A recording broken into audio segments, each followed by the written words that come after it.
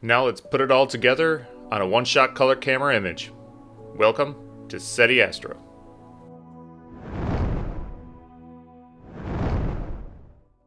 I had a channel member request I do a one-shot color camera tutorial as well. Since I don't have a one-shot color camera, he was very kind enough to send his Rho Ophiuchus image and wanted me to utilize all the various scripts on it. So let's get processing. There are no filters in front of the camera. It just has the built-in UV IR cut filter. And you can see that if we do a link stretch, you get that ugly green. So we'll be doing unlinked stretches at the start here. First thing we're going to want to do is run our ADBE script. And in this case, we know Rho Ophiuchus has some dust in there. So we definitely want to exclude like this whole blob right here where that dark dust column is. We don't want that to affect our gradient. We'll leave just the default settings and hit execute.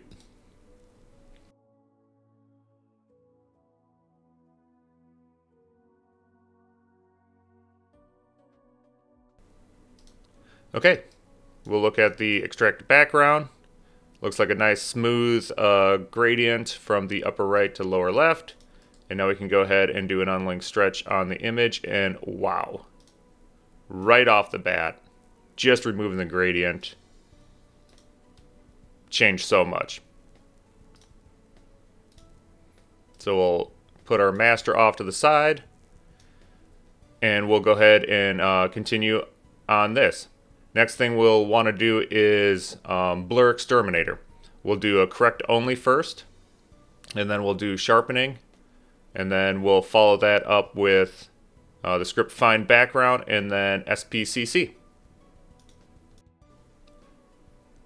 So we'll go ahead and run it correct only first. Correct any misshapen stars, and that also applies that PSF across the entire image.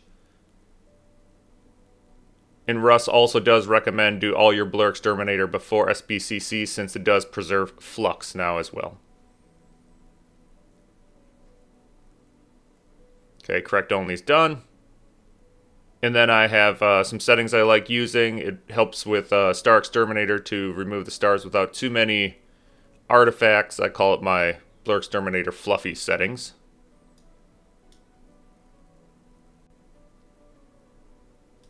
Okay, Blur Exterminator is done. We got nice tight stars. Nice detail up in some of these dust lanes. So why don't we go ahead and next thing we're going to want to do is color correct the image, but we need to find a background first so we can run SPCC. So script SETI Astro find background.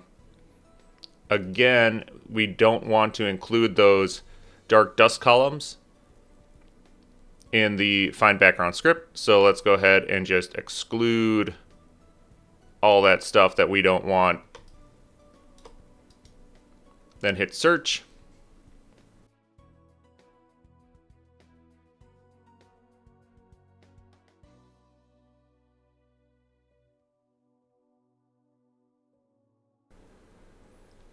Okay, that's done. We'll go ahead and exit the script. Here's the background I found up here in this dark region. Now we can go ahead and run SPCC. Now SPCC is going to be an interesting case here. So we got our region of interest from our find background. We don't want an average spiral galaxy. There are a lot of different star types in this image. We're really deciding as the user what white reference we want. I'm just going to go ahead and select G2V star. That's our sun. Our sun's a G2V star. So it's going to set all the stars in the image that are similar to our sun as the white reference. Everybody can have their own personal taste on how you want to set your own white reference. Completely up to you.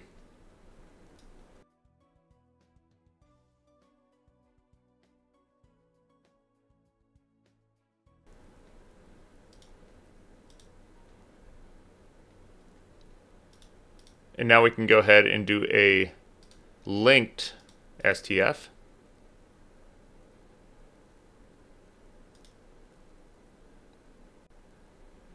Now that we're color corrected, we can go ahead and run Star Exterminator. There are a ton of stars in here, so we do want the large overlap, and we want our stars when we're done.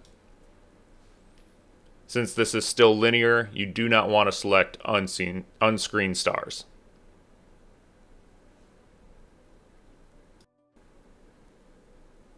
Okay, Star Exterminator's done. We have all our stars. There's just a huge plethora of them. It is still in the linear state. We'll go ahead and just put the stars off to the side right now.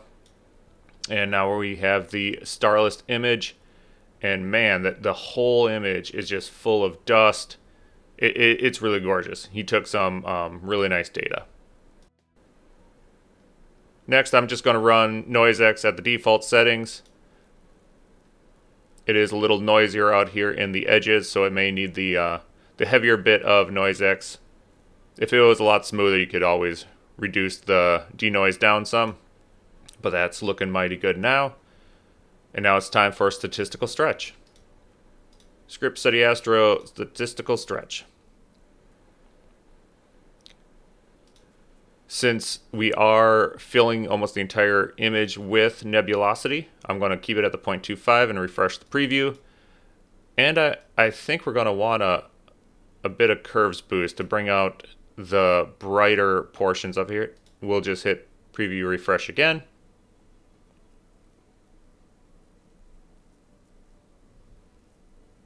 Yeah, I'm liking that. Let's go ahead and execute.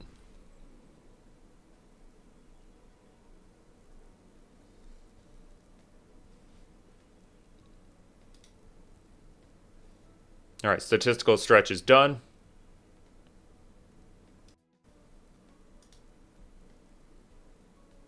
I'm going to want to increase the vibrance on the colors in the brighter areas here, but I don't want to really increase it in the background.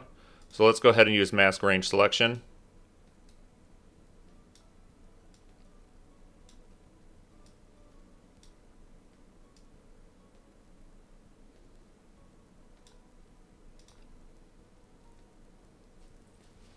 That's going to generate a mask for us. We'll just drag that over to the image, and then Control K can show and hide the mask. Then we're going to want to add our chrominance curve just to bring up some vibrance there.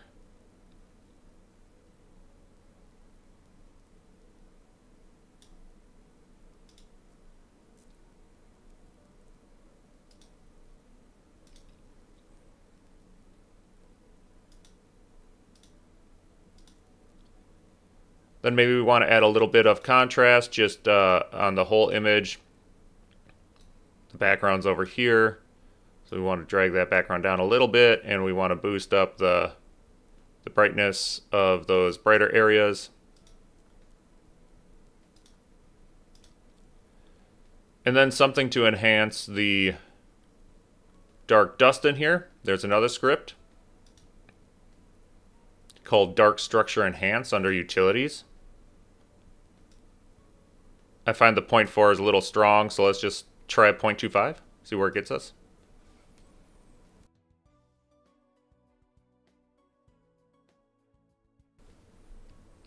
There, that's nice. Now it really darkened up some of that, those dust columns in there. And this is just personal taste on my end. I think it's a little sickly yellow up here. I know we ran SPCC. It is what it is with the colors, but I'm going to just give it a 0.2 on some SCNR just to take the edge off there a little bit.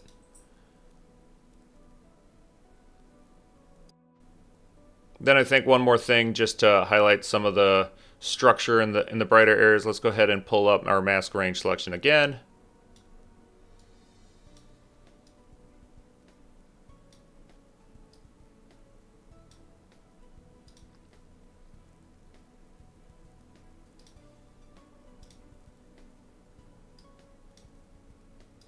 And now we have our mask applied. And I want to do local histogram equalization on some of the broader structures. And with local histogram equalization, you normally do the amount of like 0.2. Just to add a little extra depth in there.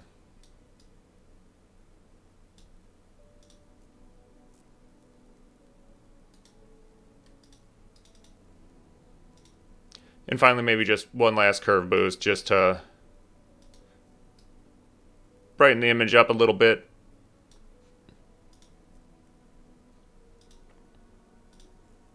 Okay, I think our starless portion is looking mighty good. Let's go ahead and check out our stars again. And we need to get our stars in. So let's go script, SETI Astro, star stretch. We can go ahead and show a preview.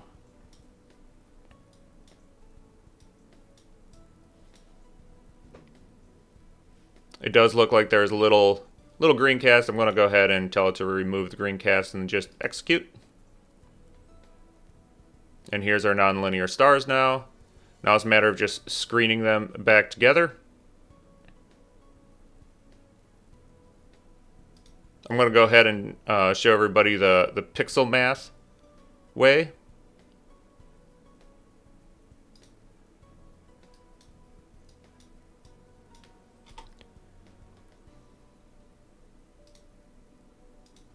It's going to be tilde, parenthesis, tilde, the image we're on here, times tilde, the stars we want.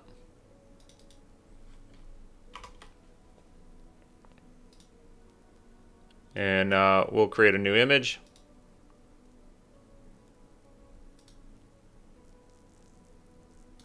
And there we go.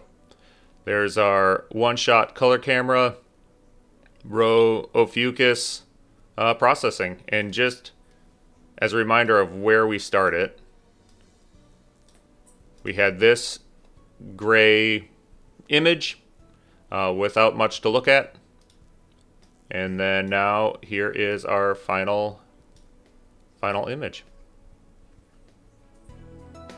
Again, I want to thank channel member for bringing this up and sending me this wonderful data to play with. I hope everybody got a couple tips or tricks out of this. Please comment, like, and subscribe.